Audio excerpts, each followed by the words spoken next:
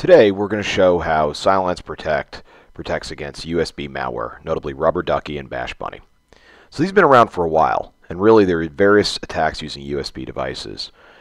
Now they can masquerade as a keyboard or a mouse, or they can actually just be recognized as a USB memory stick. So these are very, very damaging because they're attacks which never happened prior to being generated at the endpoint. So first we're going to go into our Windows victim. And what we're going to do is we're going to insert a USB key. Now this might be something we found in the parking lot or something somebody left on our desk. And in a moment, what you'll notice is that something's going to automatically execute. So I didn't type anything, but automatically we see the PowerShell is being executed. Now something to remember here, even if we disable USB memory sticks, this type of attack can actually masquerade itself as a keyboard or a mouse. Wow, what just happened there? Now what we're doing for this demo is we're actually showing what happened. In reality, we're not going to see all this. All this is going to happen in the background. We have Cylance Protect running in detect only mode. So we didn't block this attack, but we did detect it. Now we're going to scroll up and you'll see my passwords. And this poor victim had all of his or her passwords that were pulled. Uh-oh. Now let's go into a protected machine. Again, we're going to insert our USB key. And note that we do not have device protection turned on. So we're not actively blocking USB keys that are inserted. But that really wouldn't matter anyway. And we'll explain that in a moment. Why not? In this case, when it tries to execute the attack, what we'll see is that Cylance Protect is actually going to block the attack.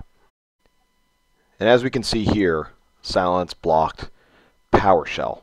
So again, this was a fileless attack that never existed before being automatically created on the device. Now when we go into our dashboard, there's going to be something very interesting here. We're going to go into our victim machine, and what we'll see is two exploit attempts. And these exploit attempts were the two different situations, the unprotected machine and then the protected machine. And we can finally see the PowerShell portion of this attack. So note that we block the PowerShell execution for malicious purposes. Now let's move on to the Rubber Ducky victim. So here we're going to go into our victim machine again, put another USB key in, and what you'll see in a second is that this too is going to try to execute. What we find is that it's going to create a piece of malware dynamically. So this is even worse than fileless malware. This is actually malware which didn't even exist until after we placed something in the USB port. Now the only reason that we're showing this is that we want to actually illustrate what's happening. In the real world, users are never going to see this. They're never going to know actually what happened. Now once a machine's compromised, the user's not actually going to notice anything. But we have full control of this machine using our attacker. And you'll notice here that we can go in through Metasploit, see the sessions, and then actually take control of the victim machine, at which point we can really do anything we want to. The next step, unfortunately, is taking over the computer and exfiltrating data. And that's really, really dangerous. Finally, let's see how Cylance Protect protects against Rubber Ducky. So we're going to insert a USB device, and again, this is going to automatically launch and create a piece of malware. Now in real life, again, this isn't going to happen. We're just doing this for the demo purposes. But when it tries to execute the script, Cylance Protect blocks it. And that happens in a matter of a split second, pre-execution. And here we'll show that there's no executable. We've killed it.